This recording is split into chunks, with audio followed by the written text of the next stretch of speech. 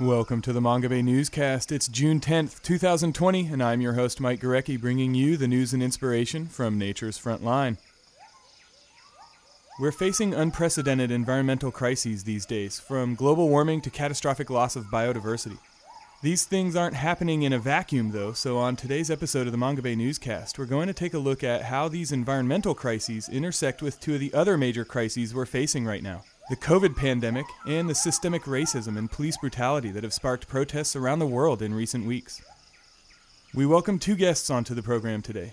Leela Hazzah is the founder and executive director of Lion Guardians, a conservation organization dedicated to finding ways for lions and humans to coexist. Founded in 2007 in Kenya, Lion Guardians has seen so much success that it now has operations in several other countries and other continents. Hazzah joins us today to discuss how the COVID pandemic has impacted Lion Guardians' community-based conservation work and what she sees as opportunities for transformative change in conservation due to the pandemic. We're also joined by Earyn McGee, a herpetologist and science communicator who helped organize the first ever Black Birders Week, a week-long celebration on social media of black birders and nature lovers. McGee was one of several black scientists who organized Black Birders Week in response to the racial profiling and threats of police violence that a white woman directed at Christian Cooper, a black man and avid birder, while he was in a popular birding spot in New York City's Central Park. The incident was witnessed by millions of people around the world thanks to a viral video that sparked a massive outcry. Later that same day, George Floyd was killed by police in Minneapolis, Minnesota, which has led to weeks of protests across America and the world. McGee tells us how Black Birders Week came together so quickly and why it was necessary to celebrate black nature lovers. I want to see more black undergrads all in natural resources, nature, birding, conservation in general, because if nothing else, Black Birders Week proved that the interest is there. It's not us that are preventing us from being there. We want to be here. We want to do this work. We want to recreate, but the barriers are in the way. So I want to see academics and all these different agencies and stuff actively work to tear down these barriers. The murder of George Floyd by Minneapolis police officers on May 25th was the catalyst for ongoing protests against police brutality and entrenched systemic racism in more than 50 countries around the world. The courage and passion of the protesters is all the more on display given that they're out in the streets demanding justice, even while the global pandemic continues to worsen. The coronavirus has been detected in virtually every country on the planet. More than 7 million people have caught the virus, and more than 405,000 have died. And there's no signs of infection slowing down, as Sunday, June 7th, saw more than 136,000 new cases, the highest number of new infections recorded in a single day so far. Lockdown orders and travel restrictions put in place to control the spread of the disease have curtailed the efforts of many larger international conservation NGOs, but because Lion Guardians is a community-based conservation organization, their work has not suffered such setbacks. Here's Leela Hazzah on the founding mission of Lion Guardians. I started doing research in about 2005 in southern Kenya near Amboseli, near Mount Kilimanjaro. The reason I started that research was because the rate of lion killing was very high. You know, we're talking 50, 60 lions being killed a year in not a very big area. And it wasn't really, there was no decline in the future that we suspected. So we knew that we had to do something if we wanted to try to rescue the population in that area and really get that population to rebound. And so through the work that we were doing, we recognized that if we really wanted to reduce lion killing, stabilize the lion population, we needed to work with the communities. And so we chose to work with the group that was responsible for the lion killing, the lion killers themselves, and really, use their traditional knowledge of their environment, their passion for being outdoors, and also their traditional role as a warrior in their community to protect their community, to kind of put that toward conservation instead of killing lions. And it's worked. I mean, it's worked amazingly. We have almost 7 times the number of lions that we had 10 years ago. We have been able to reduce lion killing by more than 90% in this ecosystem. And so it's been a hugely rewarding experience. The success of Lion Guardians is all the more impressive given that they do not work in protected areas, such as the nearby Amboseli National Park. Their model for reducing human-wildlife conflict is now being put to use in several other African countries as well as farther abroad. The area that really interests us is kind of the interface between wildlife and people. So working outside of the national parks, Amboseli Tsavo is quite a big national park system in southern Kenya. So we work in the communities, the Maasai communities around there. And about 3 or 4 years after we started really showing success, then other organizations in Africa wanted to start using a similar model to see if they could if they could also reduce lion killing in those vicinities outside of these protected areas. And so we did. We expanded to through partners in a couple of different sites in Tanzania, Zimbabwe, a couple of other countries in Africa, and then just more recently, we've been sharing the model now with an organization in India who's working with tigers and leopards, and then more recently in South America with jaguars, and that's really cool for us to see the value about sharing that knowledge and seeing how we can have similar impacts in other spaces, even with other species. As the COVID pandemic disrupted daily life and brought economies to a standstill around the world, many conservation groups had to reduce their operations, but not lion guardians. One of the biggest things with COVID is that it's really highlighted the importance of the work that we do and other grassroots and community-based organizations. So unlike the big NGOs, who've pretty much stopped operating actually, because they're either based in Nairobi, and Nairobi's been on lockdown, so people can't leave, and they're also very reliant on expats. So these community-based organizations, they're primarily composed of teams that come directly from the communities, and they're working in those areas, right? So grassroots organizations like Lion Guardians, they become really essential now. These communities are being heavily impacted with loss of revenue that used to come from tourism or other conservation activities, yet they're still experiencing daily loss of livestock. I mean, of course, lions aren't going to stop eating cows just because it's COVID. So they're still choosing to continue to share that space with wildlife. So I would say with such few organizations still operating, it's been kind of incredible to see how many, there's literally just us and pretty much one other organization that's operating right now. We've had to not only increase our kind of conflict mitigation work on the ground, and of course, unfortunately, COVID has coincided with the rainy season, which also results in higher conflict with wildlife during the season. So that's happening at the same time, plus we're providing kind of more healthcare support to communities because we're concerned about how quickly COVID will spread in the Maasai communities. And unfortunately, actually yesterday, we got our first positive case in the ecosystem. It's actually, we're really worried, and I think it's been contained, but it's something that we are really worried about. And then, of course, on top of that, just like as an NGO, as a nonprofit, I would say about 2 months ago, there was kind of this big, general consensus in the NGOs communities that, everybody has to reduce salaries, operating costs, funds would be limited. The economic market is doing very poorly, so people need to really limit, their operating costs. And I would say, like, my sense is about 75% of NGOs in Kenya probably did cut salaries and operations. I think we've actually just increased our field staff because I feel that our work is even more critical right now because there are such few of us on the ground. We're also pretty confident in our approach. We're confident in the impact that we know we can have on the ground. We're confident about the strong relationship that we have with the local communities on the ground and also our donor community. But really at the end of the day, we feel that, I think this is the time to invest in the communities and provide support right now because it is this uncertainty and the unknown is really difficult. Lion Guardians has actually been designated as an essential service so that they can continue to pursue their work. The Kenyan Wildlife Service through the government has given us that recognition, so we are able to continue to move around.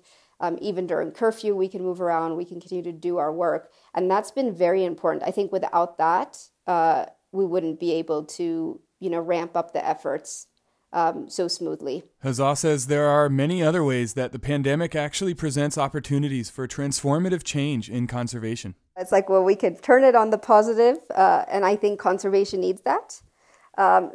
First, just kind of, you just brought up essential services. So I think conservation has always been kind of a secondary issue or, people don't believe it as important as things like education or health. But now that it has been deemed an essential part, essential service or an essential thing by the government in Kenya and also other African countries, that's a pretty huge deal.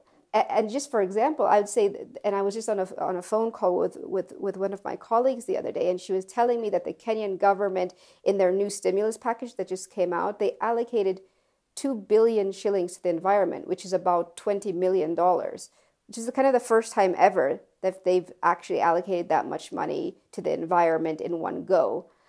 So I think the opportunity there is that we need to capitalize on maybe prioritizing or reframing our environment as essential. So as a conservationist, we need to really think about how to do that. I think another opportunity is around the importance of inclusion and diversity in conservation. So, due to COVID, I think we're all learning how to do most things virtually now. These big convenings and meetings around the world, they often lack representation from places like Africa. I mean, obviously, it costs a lot of money to travel and fly to these meetings. Visas are difficult to secure. But now I would say more and more Africans are speaking at these international forums because things are virtual. So I would say, I guess my hope in that is that we continue to utilize technology, virtual spaces, to have more diverse voices at these important convenings. And obviously we can, be kinder to our environment by limiting our carbon footprint at the same time. I mean, I would say for me personally, I'm on a plane every month, right? And I never like doing that. I'm thrilled to not be traveling so much. And also, I think women have been left out of many of these important conversations because they're not able to travel with things like childcare and other responsibilities. But now we're seeing more and more women come to these virtual tables and fully participate. And I think I couldn't really leave out the opportunity to state that, without a doubt right now, the current situation has shown us that female leaders around the globe, they're outperforming men against the corona virus response, and that's, I mean, if you're looking at all the countries that are being led by women, I mean, they're doing excellent, right? And well, it's not like it's news because it's been really well documented in a lot of literature that women they're very democratic, they're very collaborative, they're compassionate communicators, they're inclusive. These are all traits that we need in conservation. And so it's like one way that we're supporting that, or supporting kind of women's leadership in conservation is through an initiative that's really close to my heart, called Women for the Environment, or We Africa, which is focused on developing more gender equity at the highest environmental leadership positions in Africa. And so I'm really excited about this because I think we do need more women in these spaces. If you think about the highest leadership positions in Africa, less than 5% of them are held by women. That needs to change. And so we're hoping to launch this in the next couple of months. Another opportunity that the pandemic has given rise to is simply having the time to sit and reflect on what's working and what's not working in conservation, Hazzah says. A lot of the collaborators that I work with and a lot of the meetings I've had recently, we're actually talking a lot about opportunity because most of us are always on the move. So like right now we're not. So we could actually stop and think, right? So I think, crisis does create opportunity to be introspective and to actually sit and think about all the things we've learned over the years. And I think one thing that we've learned as conservationists is to be resilient. Most of us are on the front lines dealing with real and immediate threats all the time. We don't really have many breaks. And so to me, that resiliency is our gift going into COVID. However, while we're kind of busy putting out fires all the time, we haven't necessarily prioritized like that pausing function. We're not very good at that as conservationists. Or because when you pause, you're also creating a space to be innovative, right? So things like fresh ideas, like intelligent risk-taking, well thought out models with clear metrics. Metrics is another thing that's really missing in our space. Those things are essential if we want to have these kind of lasting environmental impacts. So to me, those are like huge opportunities that we wouldn't necessarily have without this pandemic that we're in right now. There's growing awareness of the value of community-based conservation models, and as Lion Guardian's experience shows, the pandemic is demonstrating just how resilient those models are. It's what we've been trying to save for the last 20 plus years. And now it's the opportunity to really showcase the value of community-based organizations. I think there's, especially in Southern Africa, but across the continent and other places in the world, there's always that assumption that, if you pay for it, it stays. So things like tourism or hunting or, you have to pay for it and then it works, or having a really big NGO that has like 10 vice presidents and then you have that structure that can keep things stable. But it's not working. None of those sectors are functioning right now, right? So what is functioning are communities running conservation. That's what's happening. And that's why wildlife they're thriving, they're doing well. I mean, another great thing that's coming out of COVID for nature is that, I don't think we've seen wildlife this happy in a really long time. They're really doing well in a lot of these areas because there's no tourism, there's nobody there. They're able to move around much more free. And so it's such a great time to really showcase the value of grassroots organizations.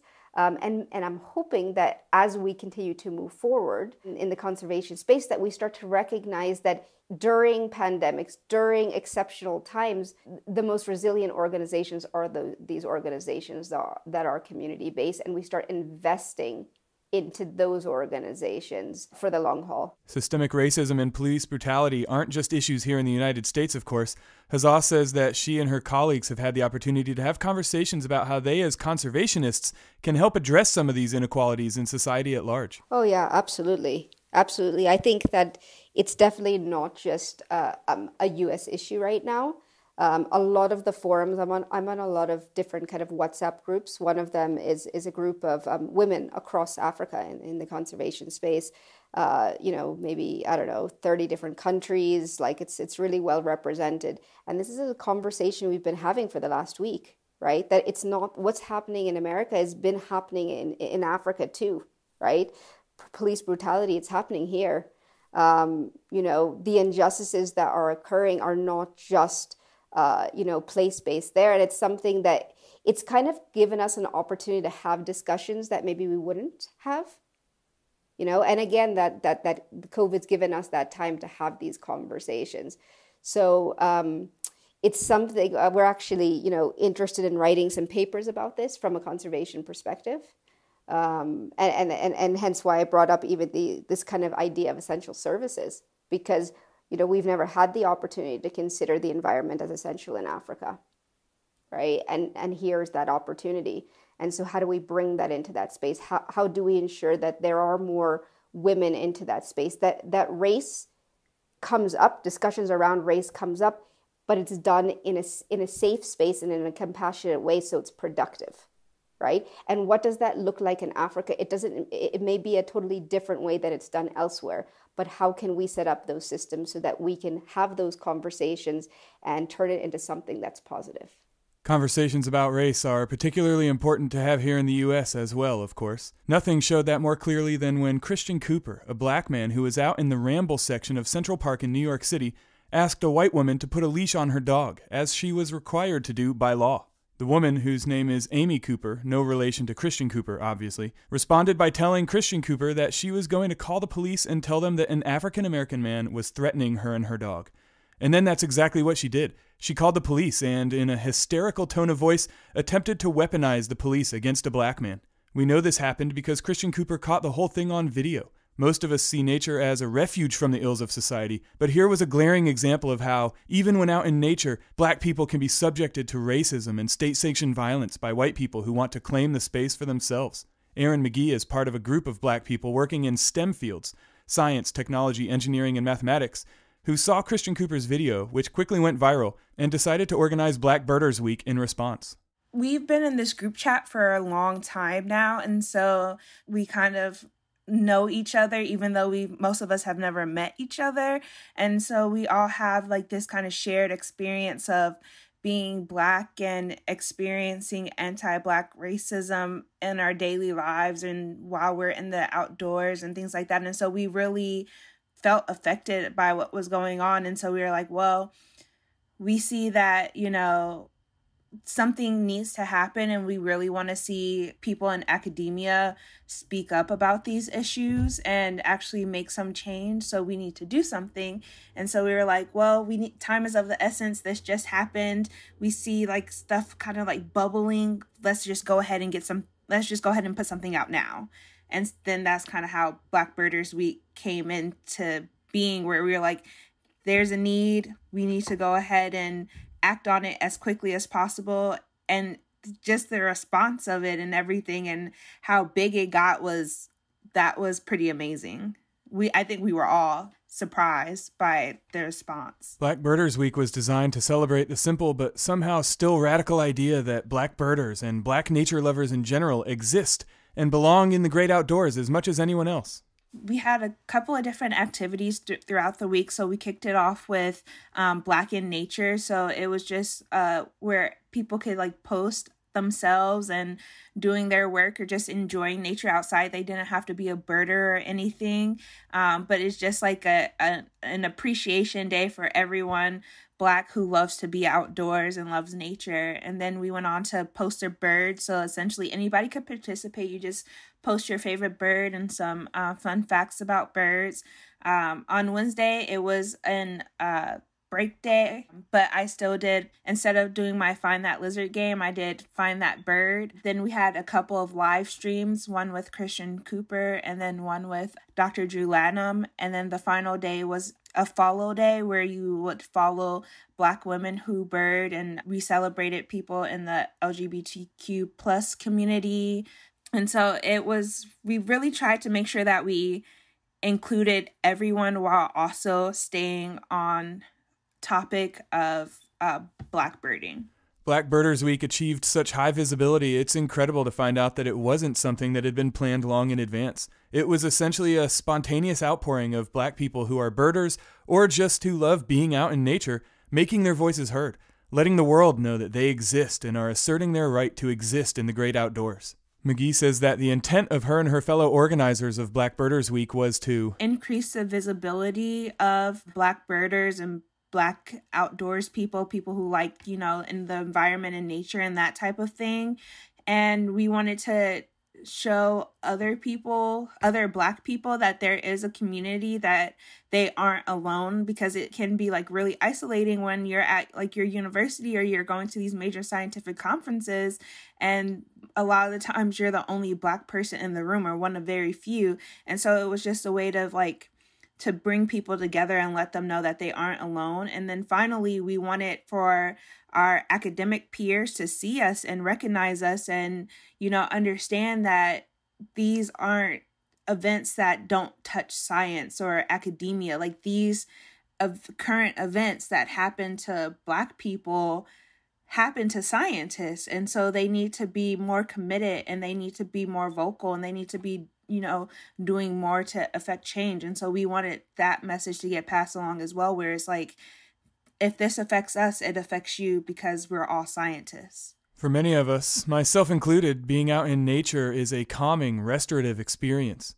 But racism is so pervasive in our society that that's not automatically true for Black people and other people of color when they venture outdoors. It's always something that you have to have in the back of your head. A lot of times, like for me personally, like it's back there, but I do try to enjoy myself when I'm out in nature. But I also have to be aware of the area that I'm going to and how I present myself. Like, I need to make sure that I try to, wear all my gear. Like, I have actual hiking boots. I have stuff that's labeled REI, and I come decked out so people know that, I'm out here because I actually am interested in nature. Or even when I'm doing field work. So my work is in the Chiricahua Mountains in southeastern Arizona. So we're on the border of Arizona, Mexico, and New Mexico.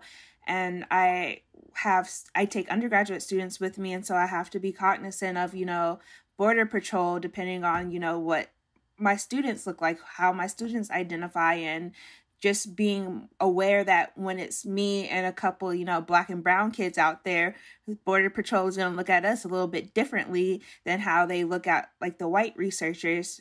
And so, even like just trying to do my job. And that's like kind of the point of it. It's like, no matter what we do, no matter where we are, no matter who we are, if we physically present a certain way, we have to have all these different precautions and have like all these extra worries and baggage on us. McGee says that she's gotten into birding after going out with some friends who are birders, but she herself is a herpetologist working on a PhD at the University of Arizona. I always wanted to work with animals, and like as a kid, like I was really into horses. I was like, oh, I think I want to work with like elephants or wolves or something like that. And then I went to Howard University for undergrad, and I did this program that was like a pre-professionals program. So it was really for like pre-med, pre-dental, pre-law, stuff like that. But they like kind of like were like, oh, well, you want to be pre-vet, so we'll let you in. And I was really the only person kind of interested in that. And so one of my mentors during the program introduced me to my undergraduate advisor, George Minnendorf. And so my freshman year, I started working in his lab. And then he worked with lizards. And so I was like, well, I guess I'm working with lizards now. And then I got to do this program called the Environmental Biology Scholars. And so that was a 2-year program that pretty much funded students to do field work and lab work. And so I got to go out to the Chiricahuas for the first time right after I finished my freshman year and do field research with lizards. And I was like, yeah, I like this. I can keep doing this for a career. And that's kind of how I got into herpetology. Herpetology picked me. I didn't pick herpetology, but it's fine. I love it. As Leela Hazzah also alluded to earlier, the fields of environmental science and conservation are sorely lacking in diversity. McGee explains that there are actually a number of barriers to people of color getting involved in science and conservation. So there's quite a few. So you have like lack of knowledge about careers and opportunities.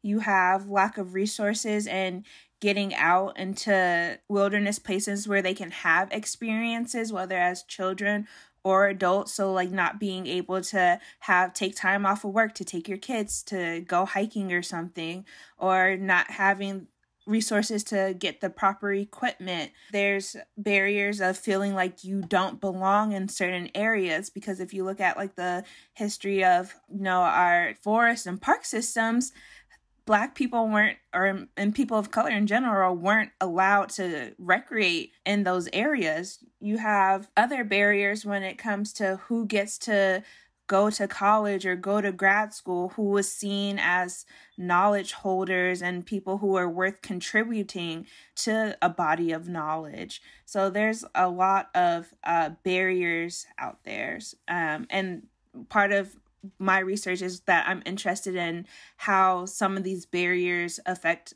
Black people and Black women specifically. Events like Black Birders Week can help begin to address this lack of diversity in science fields, McGee says. Yeah, I feel like Black Birders Week gives Black people permission to go out and just stare at a tree hoping a cool bird will land there for 5 hours or something, because a lot of times people are just like, oh, well, Black people don't go outside, or Black people don't go camping, and this, that, and the other. And when in fact, like, it's not like a white thing to do. It's just that we've just historically been excluded from these types of activities. So it's easy to forget that Black people have, historically been cowboys and ranchers and natural historians and conservationists and all those types of things in the past, and still are today.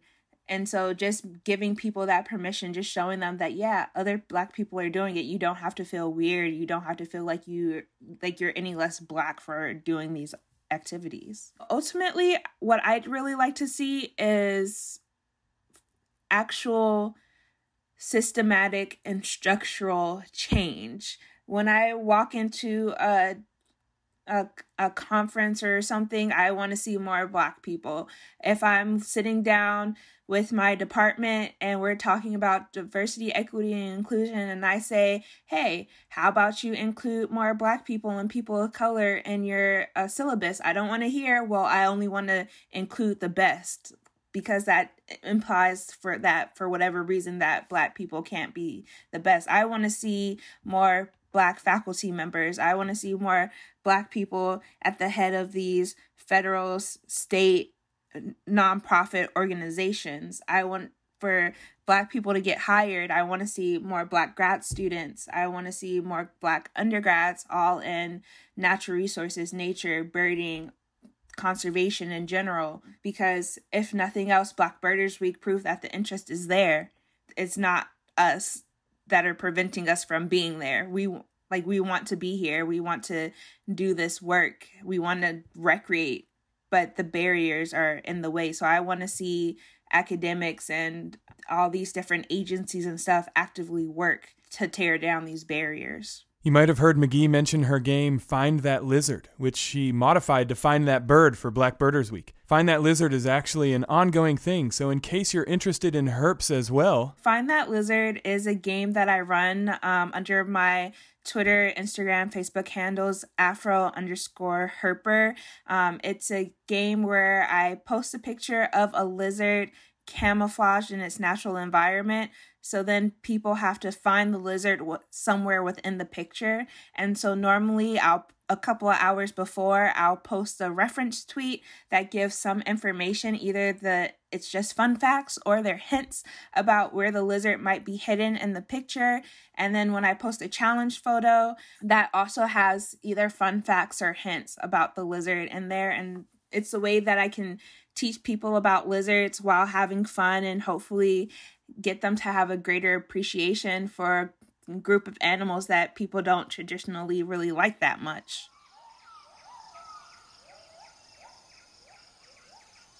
If you enjoy the Manga Bay Newscast, we ask that you please consider becoming a monthly sponsor via our Patreon page at patreon.com/mangabay. We are a nonprofit news organization, so just $1 or more per month will really help us offset production costs and hosting fees. Supporters at the $10 a month level also get access to our members-only insider content. So if you're a fan of our audio reports from Nature's Front Line, please head to patreon.com/mangabay to learn more and support the Manga Bay Newscast. That's patreon.com/mangabay. And don't forget you can subscribe to the Manga Bay Newscast on Apple Podcasts, Google Podcasts, Stitcher, CastBox, or wherever you get your podcasts from. And of course, you can read all of our news and inspiration from Nature's Front Line at mangabay.com. If you prefer to keep up with us on social media, follow us at facebook.com/mangabay or on Twitter and Instagram. Our handle is @mangabay on both of those platforms. Thanks as always for listening to the Manga Bay Newscast. I'm your host, Mike Gorecki, signing off. Talk to you again in 2 weeks.